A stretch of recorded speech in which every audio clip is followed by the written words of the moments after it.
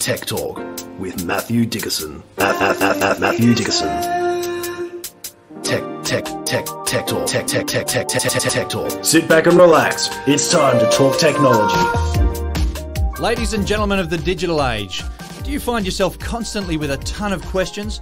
Well, we've got the answers, or more specifically, Matthew Dickerson has the answers. Welcome to another episode of Tech Talk. How have you been, Matt? Yeah, good. I'm not sure if I've got all the answers, James. Wow, you're building it right up there. But I've actually had a bit of isolation lately. I had to do 7 days of isolation, close contact, all that sort of fun. Smashed. And I've been trying to avoid Wordle. The world has been going crazy on Wordle. But I can't believe Wordle. It's become the most recent version of Pokemon Go, hasn't it? Everyone's on a Wordle. Everyone's on a Wordle. And I thought I succumbed to it because we had 4 of us in isolation in the same household and we were all doing things together. We went, right out, well, we better get into this Wordle. Let's have a look at Wordle. And so I don't know if you've played much Wordle. Oh, my son has? Yeah. No, I'm a lectureless. That's an online Scrabble sort of game. Yeah. Yeah, okay. And the thing with Wordle that's interesting is I find it's one word a day, so you can't get too addicted to it because you do it once and, well, that's it. You know the word for that day, so that's that done. So I like that But it keeps you hanging for the next day. Well, it does keep you hanging for the next day, but I like the fact that you can't consume your entire life with it, so I think that's really clever. But I've actually spent a bit of time looking at the opening word, the best opening word. So I'm still researching that, but Roate, R-O-A-T, is a good opening word. Adieu is a good opening word. Because I don't so much, I mean, some people want to go for the word that's going to be maybe I'll get a hole in one. So it's probably never going to be Roate. It's not a common enough word to worry about. But I like the idea of just doing a couple of words at the beginning just to get a bit of a mixture of those common letters, a few common vowels. And then with those, you go, well, now let's start to actually put some maths into it, some science into it, and actually come up with an answer rather than just some people I've spoken to have said, oh, no, have a bit of a guess, and that one wasn't right, have another guess. Oh, no, don't you go through and break it down. And I used to love playing Mastermind. Remember that game, Mastermind? Yeah, for sure. Yeah, someone would put the guess there, and I'd always come up with these little scientific concepts and how it actually work away at it. It used to frustrate me when people would just randomly I guess. know, what were they thinking? What's with that? You've got to use a system. Yeah, that's right. So Wordle now, so yes, I am playing Wordle now. I tried to avoid it, but it's amazing what happens when you're in isolation for 7 days. You've got to come up with things that you wouldn't normally do. You just got to walk out the door to go, I can't just go to the supermarket, can I? I've got to think about how I plan these things now. It's quite strange. Well, I wouldn't have gone with Roate. I might have gone with Orate. But, so I did need to attach a little disclaimer to my introduction this week. Specifically, Matt Dickerson does have answers, provided the questions are specifically about the 9 topics that we've got at hand. That's right. Okay, thank you. I feel much more comfortable now. Yeah, that's right. We just need to establish that there needs to be a practical limit to that. Perhaps, for example, if people had questions about whether or not their password is on the list of 2021's most terrible passwords. Or what about questions as to whether Apple can start my car now? Or maybe what's technology got to offer drinking straws? I reckon they're the sorts of questions that I was intending in that initial intro. I've got the answers to those ones, so I'm covered now. Good. Yeah. Okay, we'll get started then. We're pretty much familiar with airbags in cars now and how they work. I hope that you listeners aren't so familiar that you know what an airbag to the face feels like. But did you know that airbags have been compulsory in car design since 1998, believe it or not? They've always been on the inside of the car, though, for the safety of the occupants, of course. Well, the delivery company Neuro has brought some more innovation to the airbag game, and they're all about protecting pedestrians now. Matt, they've literally been thinking outside the square here. They have been. Now, did you use mattresses as a kid? Did you put mattresses on the ground? Yeah. I thought so. And didn't we all get yelled at by our parents for, destroying our bedrooms? That's right. And your sister's bedrooms and your brother's bedrooms and everyone, because mattresses, if you had mattresses there, you could do anything. You could try your triple somersaults with a double twist. And I remember WWF, it was back in, it was a WWE maybe, World Wrestling. Yep. That was a big thing with Big John Studd and Andre the Giant, all that sort of stuff. Yeah. And we had to try out the moves. That's right. So you had mattresses on the walls, mattresses on the floors, on the ceiling. You have to be able to bounce off the walls, for sure. Well, I reckon that someone in Neuro basically did the same thing as we did as kids. They had mattresses everywhere because they've got their little delivery car, their autonomous delivery car, and it's fantastic. The whole world is working towards autonomous vehicles now. A lot of so we're talking about a full-size car, not this little buggy that goes around on the nature strip or whatever? No, it's kind of small. It is designed to drive on the roads, but it's a bit smaller than a normal car because it doesn't need space for passengers. It only needs space for goods. But there has been a bit of a concern about whether or not this might run into a pedestrian, obviously injure a pedestrian. Yeah. Now, they don't go at highway speed, but they still go along at a fair old pace. They're getting along around about 40 kilometres an hour, so that'd hurt. Anything that hits you at 40 kilometres an hour is going to hurt? Yeah, I reckon. So that's the concept here. Now, again, they're using a range of LiDAR and cameras to navigate around things. Obviously, the concept here is that they put a pizza in, they put some food goods in, whatever it might be, and off it goes on its journey to go and deliver that. So you don't have humans involved. Obviously, the concept is it makes it much cheaper to get goods from point A to point B. And we've got a bit of a staff shortage across the world now in a whole range of occupations. Contactless delivery as well. Yeah, exactly right. So all sorts of good things from it. But again, people are worried about pedestrians being hit. So they've come up with the concept of an airbag. As you said, not on the inside of the car, but on the outside of the car. And when you look at the images of it, and I encourage anyone to go and Google Neuro, N-U-R-O, and have a look at the images of it, because it just looks like someone strapped a mattress to the front of the vehicle. So what I'm really confused about, though, is obviously there's got to be some trigger. There's got to be some point where it says, oh, no, there's James in front of me. I'm about to run into him. I'll trigger the airbag to make it a bit softer when I run into him. Well, if you've got that concept, well, why don't you just stop the vehicle rather than trigger the airbag? Because a normal airbag in a car has got a range of sensors in the front, for example, or different parts of the car. So as those sensors detect a deceleration or a deceleration above a certain level, then they say, oh, we're obviously running into something at the front part of the car. Before the occupant gets crushed in this, let's trigger the airbag. So there's a way let's assume physically they're not carting rhinoceroses or elephants here and they don't have so much momentum that they can't stop. Well, that's right. They're pretty light. The main part of the weight of these would be the battery. Obviously, they're an EV. So they've got battery down on the base. So they're not that heavy. But, yeah, you think that you just try and pull it up. But anyway, maybe it's just to make people feel safer about these little vehicles running around, and they see them and they go, oh, if that ran into me, it'd be okay because there's a mattress on the front and we all know. It's all right, we've got airbags. Yeah. So maybe it's part of that. Maybe there is something there where it finally gets to the point where it says, I can't pull up in time, I'll trigger the airbag because I know I'm going to have that collision with that particular person. But the bigger picture here is just the concept of self-delivery vehicles, autonomous self-delivery vehicles. This is happening for people that think it's all something that happens in the movies in the future maybe. This is happening now. They've got their testing out there. This company at the moment is valued at about $8.6 billion. Wow. So some investors out there think there's some value in this company, and this is just one of the companies out there that are working towards this. So it's happening. They're doing deliveries already in limited sample sizes. They're doing the testing, obviously, but they're actually delivering pizzas, delivering some supermarket products. They're delivering things out there right now, but just not on a large scale. That's amazing. I can just imagine crossing the road without thinking and stepping in front of one of these things. You get, first of all, the fright of, oh, this car's going to hit me. And then you get the secondary fright of, bang, there's this airbag in my face. That would be hilarious to see from the sideline. Yeah, maybe not up close, but maybe from the sideline, as you say. And now it's time for our splash of cold water to the face cybersecurity wake-up segment, folks. The most common password list for 2021 has been released, which makes for somewhat sobering award ceremony indeed. Matt, I think if anyone listening to this next bit hears one of their passwords read out, then they're going to need to literally give themselves an uppercut. I can't believe that not only are some people using these passwords, but they are the most common. Hit us with it, Matt. Yeah, that's a bit scary. So this is based on 8.4 billion passwords across the world. So there have been various data leaks from time to time. So an organisation has compiled all those data leaks to say, let's have a look at all these data leaks. So these aren't just, oh, I talked to a couple of mates down at the pub and he told me a couple of passwords they were using. This is based on 8.4 billion passwords. So a fair bit of data. Yeah, that's right. So number one on the list is 1, 2, 3, 4, 5, 6. My God.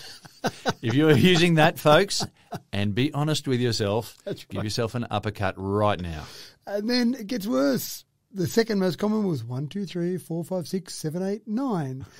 And it goes through a range of numbers, 1, 2, 3, 4, 5. We finally get at number 4, some letters involved. We get QWERTY. So, and how did they come up with that, Matt? I know, I'm not sure what a random characterised or a bunch of characters there. Number 5 is my favourite. It's always my favourite is password. People are being very clever. I know what I use for password. No one will ever think of using the word password for a password. I'll use passwords. That was number 5 on the list. And the list goes down a range of numbers, all zeros. One that I thought was interesting, but it's still not that secure. Number 13 on the list was 1Q2W3E. So obviously someone went, I know if I put the first three numbers and the first three letters from the keyboard, that'll trick them. So no, it won't. But good thinking there in some respects. And away you go. Now, if you wanted some advice around it, the best advice I would give is to make up an expression. Or remember with planets, I used to use my very elderly mother just saw Uncle Ned pass. A mnemonic, exactly right. So if you take the first letter from all of those words, if you come up with that little expression, little saying, whatever it might be, then take the first letters of all those, mix it up a little bit with an upper and lower case and an other character, put a number in there, make it at least 10 characters, and you've got a pretty strong password. Go to 12 characters, you've got a really, really strong password. Bingo. And then the really tricky part is use different passwords on different sites. Now, I know no one's going to do that. So if you do nothing else, and I mentioned it before, just use different password on your email password compared to everything else, because often people will use an email to get the two-factor authentication. So if you at least have a different password on your email, if someone hacks your password for everything else, they might not be able to get that two-factor authentication. And it's easy to remember a sequence or a sentence as well. You know, so if you just remember a common sentence that has meaning to you, and you create a mnemonic from that, it's got no meaning for anyone else. I guess the problem with passwords is that either people think, oh, the stuff that I'm making this password for isn't that important, so I don't mind, or no one's going to want to hack my stuff anyway. Why would they want to hack my stuff? Yeah, I'm not the President of the United States. Who cares about what I do? And unfortunately, that's your fatal error. That's right. Unfortunately, there are bots out there that are constantly trying different sites, different passwords, and I use this really complicated concept that's called the kick yourself theory. If I lost access to my, whatever it is, the password that I'm using for this site, how hard would I kick myself? And if you say, no, I wouldn't care, wouldn't matter, wouldn't kick myself at all, oh, sure, use 1, 2, 3, 4, 5, 6. If you say, no, I like the contents of my bank account to be in my name and my control rather than someone else's, I think I kick myself pretty hard, then use something a bit stronger. And with so many things there that need passwords, they need passwords because they're trying to protect other information about you. Yeah. And this whole idea of identity theft, you only need a couple of things to prove that you're someone else. And that identity theft is really difficult because lose a password, lose some money out of your account, lose access to your social media account, whatever, they're all bad things. It's replaceable. Lose your identity, then that becomes a major drama. So, I would advise our listeners to stay off the password list for next year. Make sure you're using passwords that don't appear on this list. I reckon, James, the list next year will probably be pretty similar to the list this year. I know. But let's see if we can just change the world a little tiny bit and get people to just think about their passwords a bit. Yes, people, care a little bit more. That's right. Thank you, James. Now, I remember a conversation that I had with my sons 2 or 3 years ago. They're only about maybe 11 or 12 years old, about what they might like to do for a career when they finish school.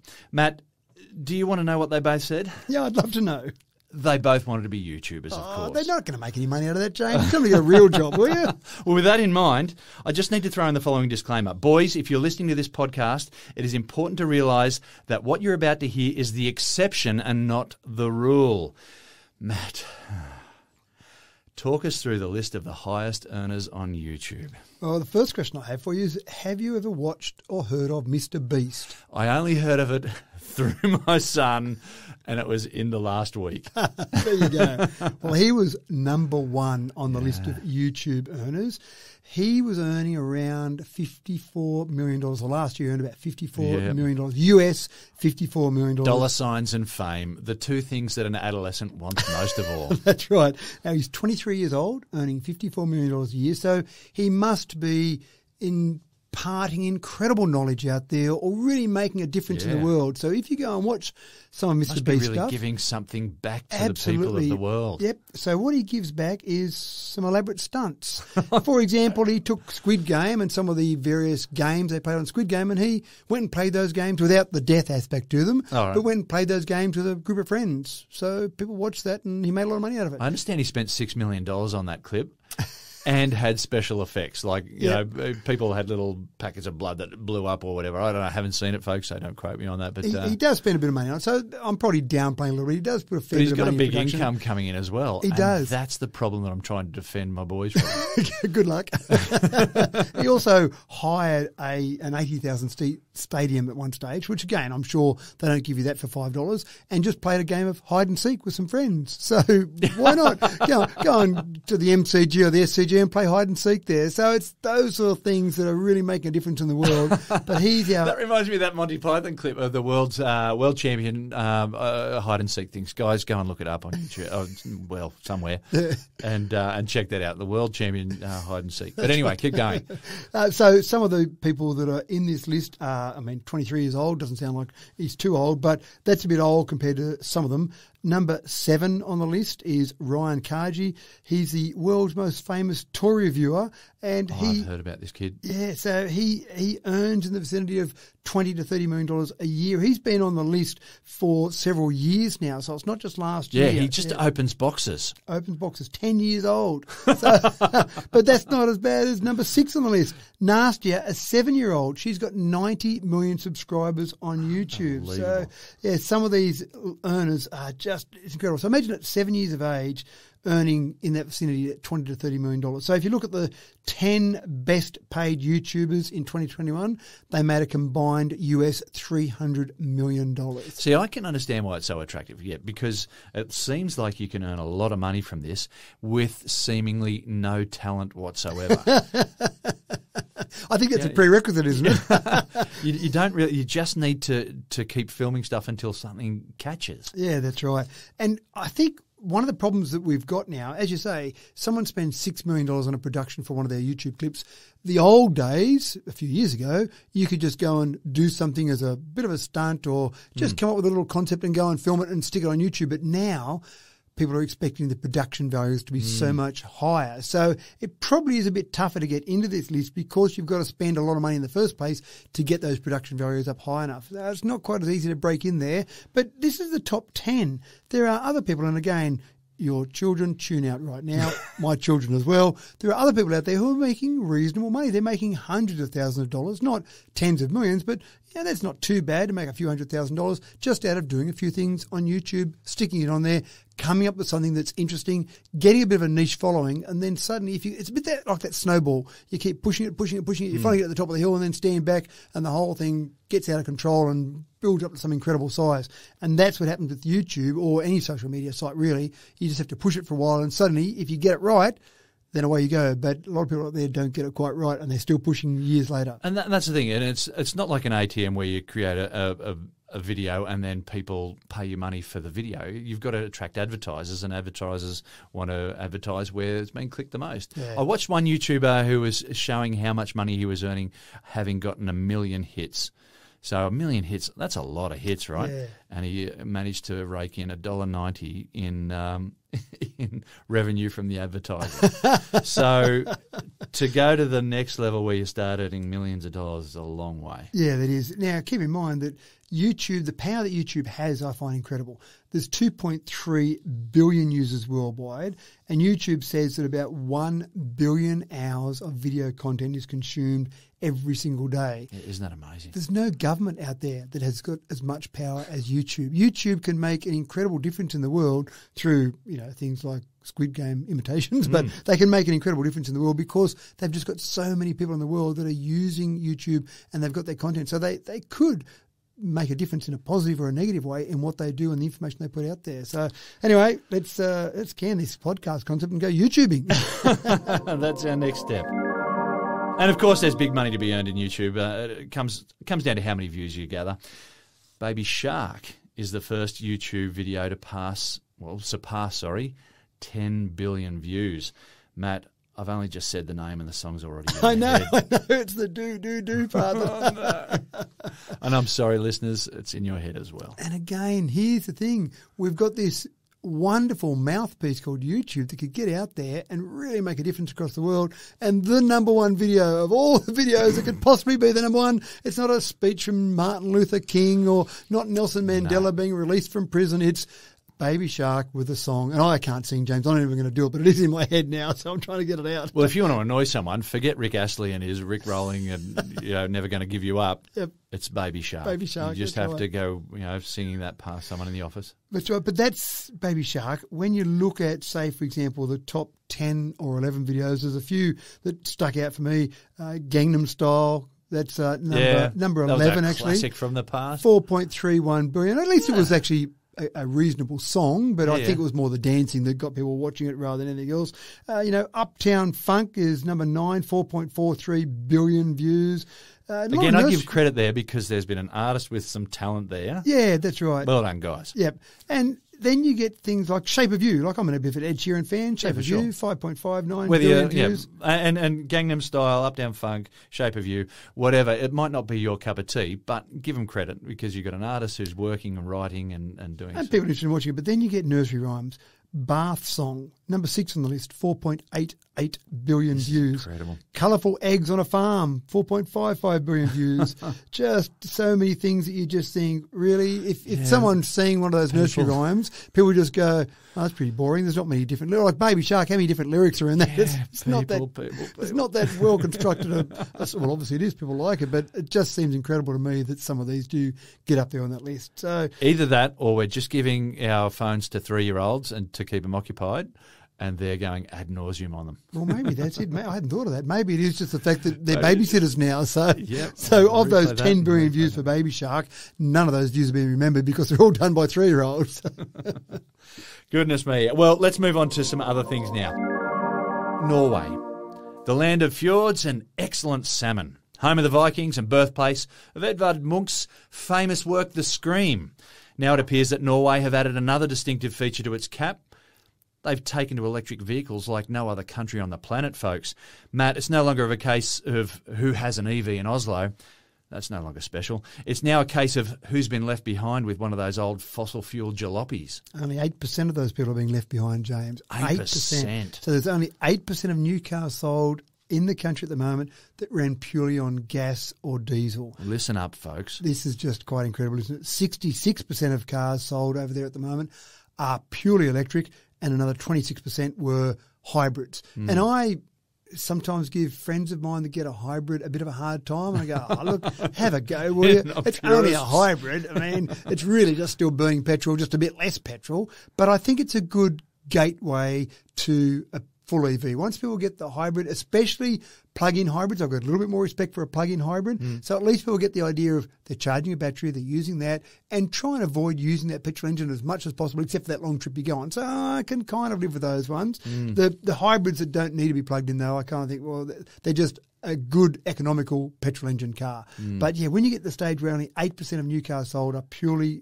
gas or diesel. It's amazing. And the people of Norway must be looking at footage of modern Australia and looking at like we used to look at, documentaries of Bulgaria in the 70s. It's just crazy. I reckon the people in Norway don't even look at what's happening in Australia because they're just too busy driving their electric cars. That's right. Why would I bother about looking over there? And they've done a few things to try and get there. I mean, it hasn't happened overnight. They've had some strategies in place for a period of time, which is fantastic, and we're seeing the benefits of that now. It's called long-term planning in government, I think. But they have had a few different things. So they have had some tax breaks. They've had stamp duty exemptions. They've had some rebates on vehicles. They've had strategies on roads.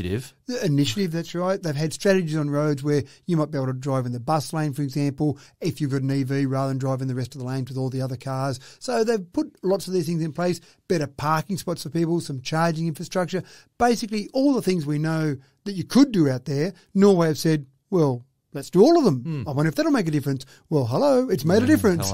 So they are absolutely a world leader in all of these areas. And the thing that's really exciting about people that live in Norway is when any company says we've got a new EV on the market, where should we take it first? Oh, Norway. They seem pretty keen to adopt. So they're actually getting some of the new models from various manufacturers. Some of them are sort of testing out the market to see what the market thinks of them. Some of them are, we want to sell this car to get some of our R&D back.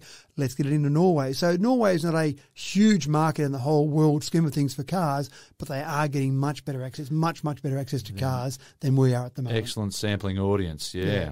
So anyway, there's things that are happening there. There's things that we could learn from. Someone else has invented the wheel. Let's just go and say we'll use that same wheel rather than try and recreate the wheel. No shame in that, folks. Not at all. There's now quite a stigma attached to drinking with plastic straws, isn't there, Matt? Oh, absolutely. It's almost like if you're drinking with a plastic straw around people, they look at you like you just lit up a cigarette in front of them or something. They're thinking things like, what are you going to do with that when you're finished? Choke a turtle or something? Plastic straws are so 2010. And let's face it, paper straws are a bit annoying too.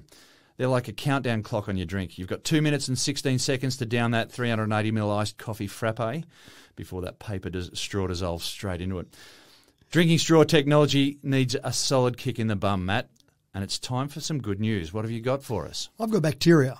Why not? When you've got a problem, turn to bacteria. How many times on this podcast do we look at, well, we don't look at it, but we've looked at examples where researchers have said, how does nature do something? Yeah. Can we steal the idea from nature and then use that? And so once again, this is an example. Researchers collected bacterial cellulose.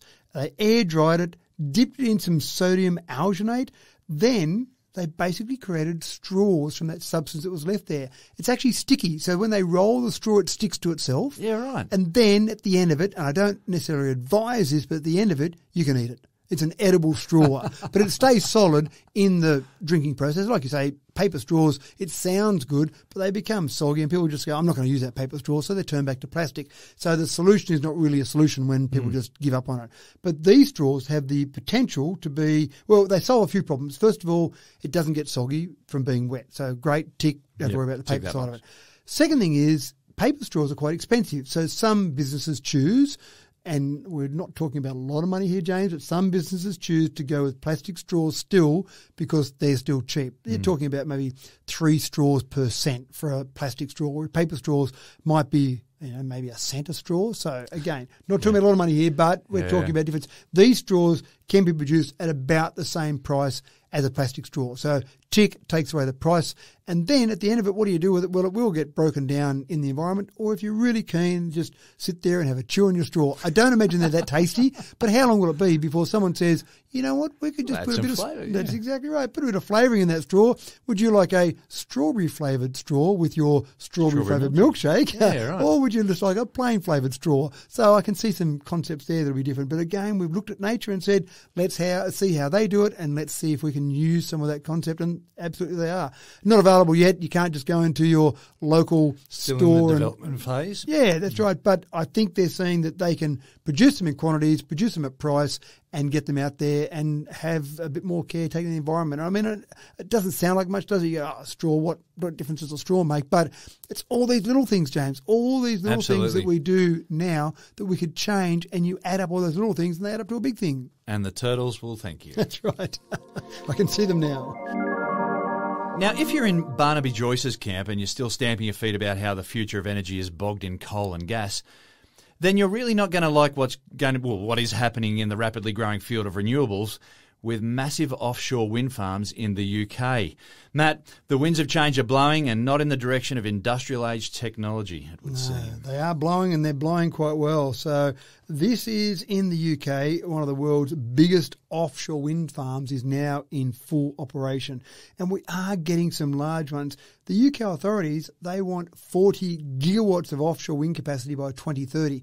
And that sounds like a ridiculously large number, but when you start to get some of these offshore wind farms, so this one here, for example, is an 857 megawatt offshore wind farm. Wow. 90 wind turbines. So when you start to think, well, that's pretty close to a gigawatt, and they only want 40 gigawatts by 2030, oh, they'll do that pretty easily. Again, they've started down the process. They've started putting these out there. They've started them in production. So over the next 8 years, I think they'll get to their 40 gigawatts quite easily. So you've got that sort of size. There's also another one in development at the moment, a 1.2 gigawatt Hornsea 1 development, and that's off Yorkshire. So that's got 174 turbines in it. But I guess people want to know, you can talk about the amount of power that's released by these things, but people want to know how many houses is that going to power, though? A lot. 800,000 homes from this one particular one. So yeah, right. When you start to break it down, it doesn't take a lot of wind turbines to power a lot of homes. Yeah, so this is just off the coast of I did a bit of research on this one, off the coast of Lincolnshire. Yeah. And so you could power the city of Leeds and Sheffield, and I think Nottingham as well.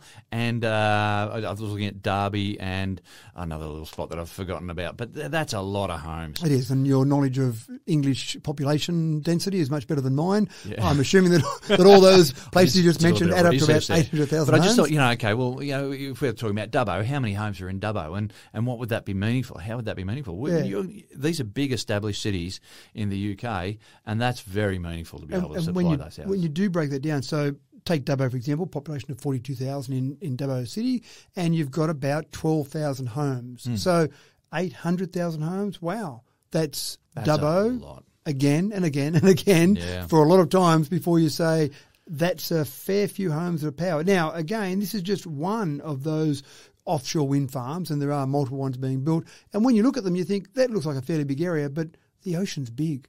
And so when you start to look at some of the coastline of even just the UK, only a fairly small country physical size-wise, then you start to go, well, wow, there's a fair bit of potential there. So 40 gigawatts, 400 gigawatts, 4,000 gigawatts, you could generate a huge amount of power with the wind that's being blown around just, say, one little country like the UK. So, yeah, when you do break it down, that's right. And it's a good point, James. You throw around some gigawatts, some megawatts, it doesn't mean a lot. But when you start to break it down to homes and how many homes you could power, wow, that starts to make a real difference. Absolutely it does. And the time for making excuses is over, I think. You haven't talked about local politicians, have you? Sorry, let's move on. Gift card scams are bad enough. But when Google gets sucked in as well and a Google ad promotes a scam, it fools so many more people. Matt, how did Google accidentally approve an ad for a Target gift card scam?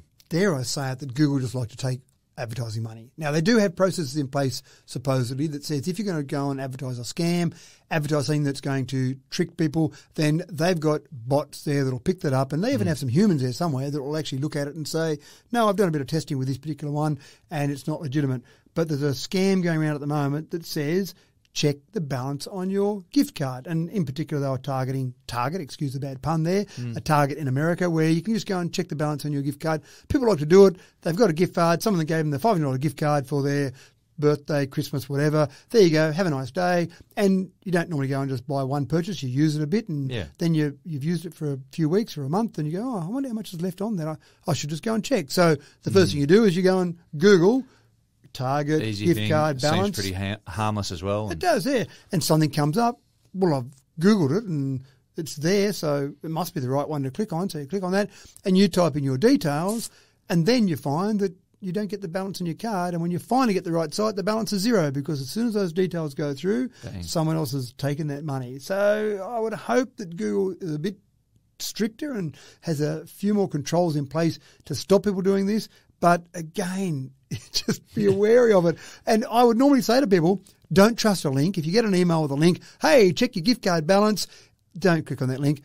Go to your web browser and actually type in a site, or go to Google and search for it. I would normally give that advice to people. You can't even trust Google. Oh, no. So what are we going to say to people now? Now you've got to get the full URL that you know is definitely the one from the site that you want to go to, and type all that in, because most people don't type URLs anymore. They just go to Google. Even if you know the URL, it's often quicker to go to Google, type in a part of that particular company, and then there you go, click on that. So normally you would not type in the URL to check your gift card balance, but now I'm saying to people, maybe go and type that in, or just be a bit aware when you type in something into Google and it comes up with something. When you click on it, maybe just look in the URL, because I think I'm dreaming if I'm going to get people to start typing in the URL. But if you at least look at it and it doesn't look legitimate, then maybe be a bit wary of that. But it's tough. But the scammers are good, James. Yeah, the bad guys are clever. I like the old days where the bad guys were always dumb.